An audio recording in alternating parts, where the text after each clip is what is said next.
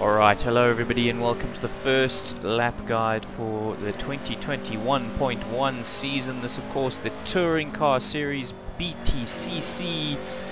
Fantastic cars to drive. I personally am in the BMW, so it is slightly different to the rest, being rear wheel drive. This car is all about mid-corner speed. Of course you can see I set myself up very badly for the start of the lap, but it only knocked about half a tenth off my overall lap time. So as we go across the line, Brands Hatch full course of course, turn 1, absolutely throw the car in, get back on the power as soon as possible. You want to carry as much speed through that as you possibly can, braking just by the one board there, turning in, keeping it tight, running the car all the way out wide, line ourselves up in 4th gear for this left-hander, clip that corner, but not too much. You want to just kiss the curb, otherwise it will throw the car out sideways and you will lose an awful lot of time. Braking here, run the car through.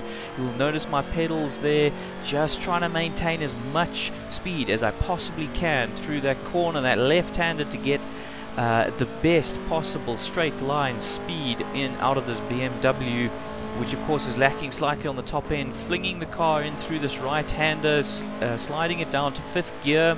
Not too much braking there, and here you got to really attack this corner. You almost look like you're going to be cutting it, but you do keep your wheels very slightly inside the track. That gives you the best possible line through it. Same with that right-hander. Don't clip it too much though, it will throw the car off. Dive the car through this left-hander, get on the power in 4th gear, really get a good exit through that second last corner of the track, and then over this crest, a little bit tricky. You want to go down to 5th gear and then plant your foot as soon as you can. Keep the car nice and tight as we come across the line for a 1 minute 27.865.